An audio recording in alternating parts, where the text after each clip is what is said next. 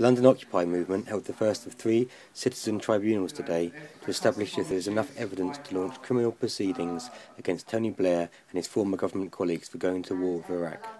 Chris Coverdale, a veteran anti-war campaigner who has spent years researching the relevant national and international law, presented his testimony to a 4-man panel at the recently occupied Old Street Magistrates Court in East London.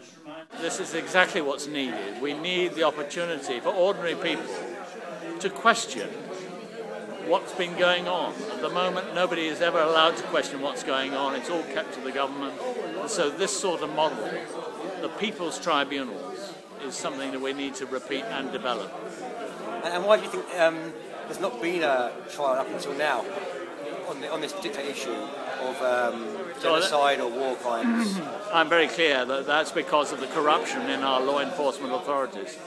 They are in bed with our leaders and they are refusing to enforce the law. Even though they are paid by us to enforce the law, they're refusing to do so. That's why no one has been brought before a court. It's a Chilcot inquiry, but it's obviously quite a set-up with no teeth. It's not actually really going to do much apart from make it sound like a big talking shop where they feel like they've aired something, but they're not actually going to do anything about it.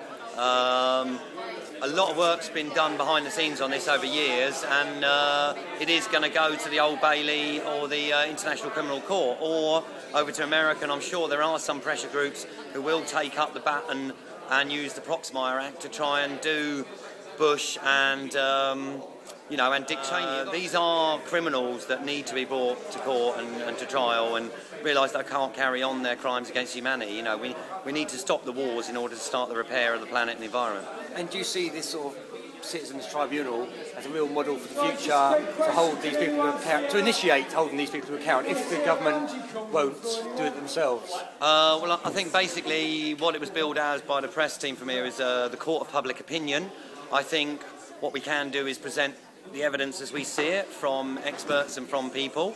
That then goes out with the marvels of the modern internet to a whole range of other people, and public opinion is a very powerful thing. And when enough people become aware that there are these laws of war and that they have been broken, then it leads to steps that can actually be taken. If enough people put donations in and funds in, and barristers and lawyers, of which there have been quite a few coming to these meetings, take up the baton and push it towards the Old Bailey and push it towards the International Criminal Court, and say that they've all got to be equally applied. Doesn't matter whether you're, Yugoslavian dictator or a dictator in a Western country. You can still be pulled up under the international laws of war, and they've got.